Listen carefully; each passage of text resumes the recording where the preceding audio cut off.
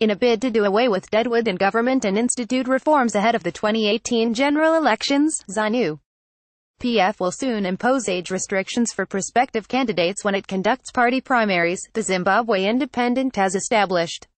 Sources this week said the ruling party's national political commissar Engelbert Ruggier was pushing through reforms that will, among other outcomes, stipulate that prospective parliamentarians must be 45 years old and below.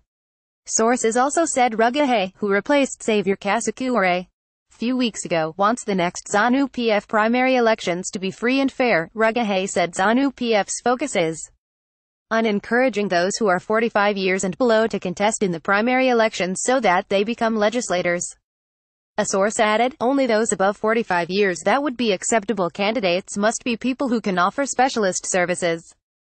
In other words, if you are above 45, you must be a technocrat. While addressing the Masvingo Provincial Coordinating Committee last week, Ruggier said he had been employed by Zanu PF to mobilize support.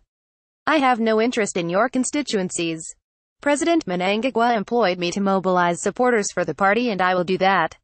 I am now employed full-time by the party, so my everyday job is to make sure Zanu PF is gaining popularity, Ruggier told party officials over the weekend in Masvingo.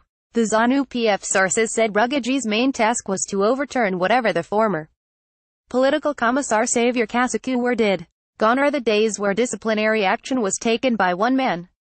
If you have issues, kindly raise them within your provincial structures. If you come to me, I will ask you to go back to the provincial leadership, he said.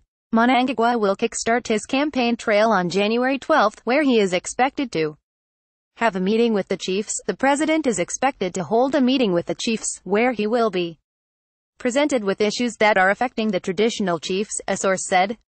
Mnangagwa is also expected to meet with industrialists, farmers, millers and small-scale business operators around the country. The president wants to meet stakeholders in the economic sector because his thrust is to improve the economic situation in the country and this will have a positive impact on the political side, the source said.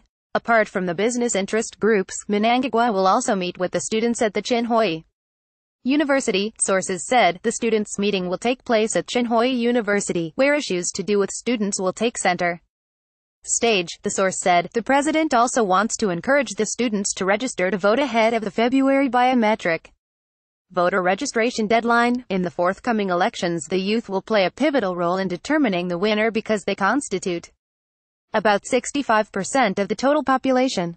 The president wants to encourage first-time voters to exercise their rights by registering to vote, and these are mostly students, another senior party official said.